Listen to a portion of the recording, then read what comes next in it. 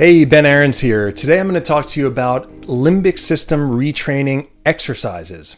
What are they? How do they work? How do you do them? And what are the benefits? So you may have heard about limbic system retraining programs or brain retraining programs. And basically the core tenet here is that the limbic system is this region of the brain that's responsible for threat detection and response. And sometimes if you find yourself feeling consistently agitated or elevated or this sort of tired and wired type of experience where even though you might be physically tired or even exhausted, you feel like your brain, your mind just can't really let you rest, can't loosen its grip. Oftentimes, what this may be the result from is something known as limbic system dysfunction. Essentially, it's a training effect. It's something that can happen when we become overloaded with multiple different sources of stress, maybe from the environment, and then maybe we get sick with an acute infection. And all of these different pieces coincide together to alert this part of our brain that there's this ongoing problem. Even after the problem has passed. This is where the sort of what's known as the training effect has taken place. So I'm not going to go too deeply into how exactly these sorts of conditions form in this video. We'll have other videos on specific conditions like chronic fatigue syndrome and hypersensitivity disorders. But in this video, I want to basically break down what is a neuroplasticity training exercise? What are some key characteristics or components of what makes good exercises versus not so useful exercises? And how can you start to reclaim your own brain and health through a series of relatively simple practices that anyone can implement on their own? So, first and foremost, what is a limbic system? Well, we kind of already answered that by saying that the limbic system is this region of the midbrain, also known as the emotional brain, that's responsible for both threat detection and response. So why is that important, that it's both detection and response? Well, for every action, there's also a certain reaction. And the important thing to take away here is that when it comes to our body's unique responses, there are really two parts of the equation to focus on. The first is what we're exposed to. That's to say, what may be coming at us from the environment. But the second is how and why we respond to different things.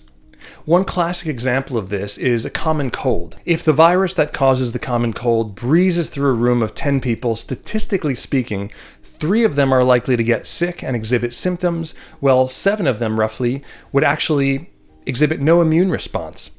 The reason is bio-individuality, and it can be a lot of different factors at play, including, again, the total amount of stress a person might have been dealing with or accumulating over time, levels of toxicity, how much is going on in your mind. All of these may play a role in how your body responds to different things in the environment.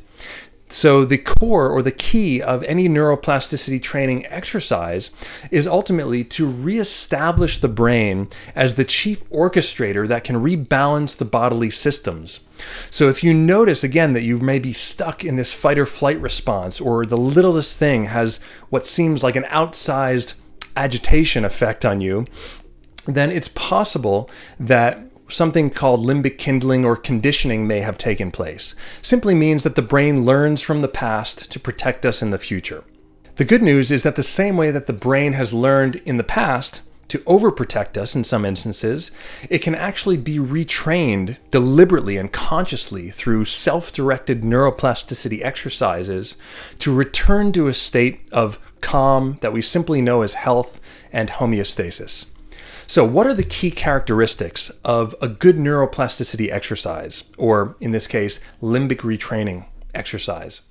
Well, the first thing we want to do is we want to become aware of the current state that the body is in. If we're feeling overly agitated or if we're feeling calm, we want to become aware of what is that level of anxiety or agitation or discomfort in the system. Number 2, we want some means of interrupting the pattern, right? So now that you've identified, okay, maybe I'm feeling a little bit agitated, maybe I have looping thoughts, maybe I'm feeling myself tense up in response to a certain symptom I'm having, the next step is to be able to interrupt this pattern. And there's a variety of different techniques ranging from NLP to somatic experiencing to even just putting a smile on your face, changing your rate of breath, or shifting your posture, all of which can help to send a new message to that part of the brain called the limbic system. Essentially, what we're trying to do with brain retraining exercises are create new associations. The brain, particularly this limbic system, is a meaning-making machine. Again, it's always trying to protect you in the future from things that it learned in the past. So if in the past you learned that the stove is very hot when you touch it, it's going to learn by introducing this involuntary response that we know as the flinch response, whereby the next time you go to touch that stove or your arm gets close to it, you might instantly pull it back involuntarily. Now imagine for a moment though, if you develop that flinch response with respect to things that are not actually threatening, benign, right? And this is something that can actually happen during times of great stress. We might develop sensitivities and heightened arousal to ordinary foods or chemicals in the environment or certain smells or electromagnetic fields. And then we think that these fields or these scents or these chemicals are the things to blame.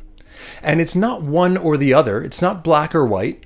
It's not all the way that it's only the environment. And it's certainly not all the way that it's only the limbic system's interpretation of the environment. Both of them are at play once this conditioning effect or this learning has taken place.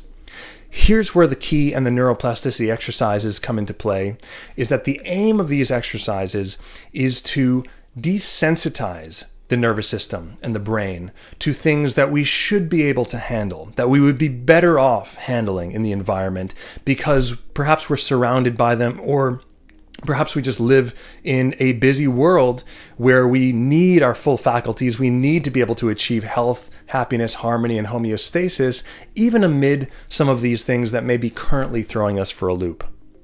So in this instance, this is where we want to employ some of these neuroplasticity exercises, or perhaps join a neuroplasticity training program like the one that Reorigin offers called You Again. And this is where we go about a process of systematic desensitization or gradual exposure, whereby we strategically and very mindfully start to introduce the very things that are actually triggering symptoms, but we do it in the context of these certain exercises and techniques that teach the brain a new association, that actually allow us to stay calm and remain comfortable even amid the discomfort. And the more we can train ourselves to relax into the stress, to relax into the discomfort, the more we're actually sending a new message back to the limbic system. We're redirecting the brain and reclassifying these sensory stimuli that have once been classified as threats to now something that is benign. And the result can be quite profound. The result is that we maintain and improve the ability to maintain this sense of inner peace, joy, restfulness, and even calm the immune system and the inflammatory responses with respect to things that may currently be triggering us. So if this is something that resonates with you, if this sounds interesting to you, if you want to learn more about neuroplasticity training or these limbic type of retraining exercises, I recommend joining us at a Reorigin info call, which you can learn more about on our website at re-origin.com. There you can join a live call, get all of your questions answered, learn more about the program, and see if it's a right fit for you. Do you have any experience with limbic retraining exercises? Any improvements that you've noticed? Please feel free to share those in the comments below. Thanks so much, and we'll see you next time.